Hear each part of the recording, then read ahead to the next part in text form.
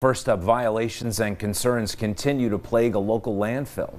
Most recently, the Pennsylvania Department of Environmental Protection issued a notice of violation, and not for the first time. 2822 News reporter Emily Alagrucci joins us live at the Keystone Sanitary Landfill in Dunmore with the latest. Emily?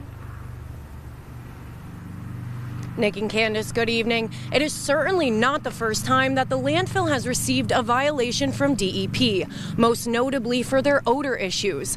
But this time around, the landfill has a different problem that needs to be solved.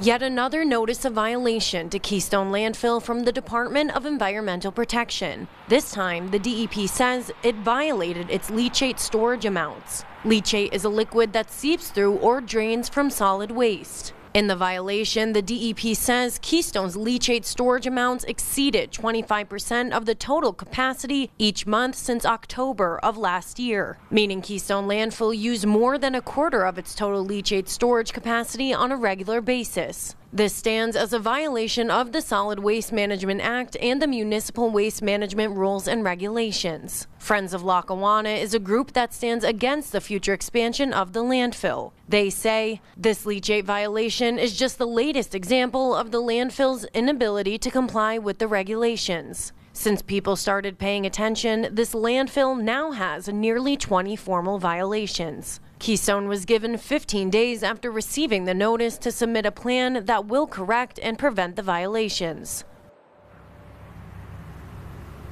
I did reach out to Keystone Landfill for a comment, but have not heard back.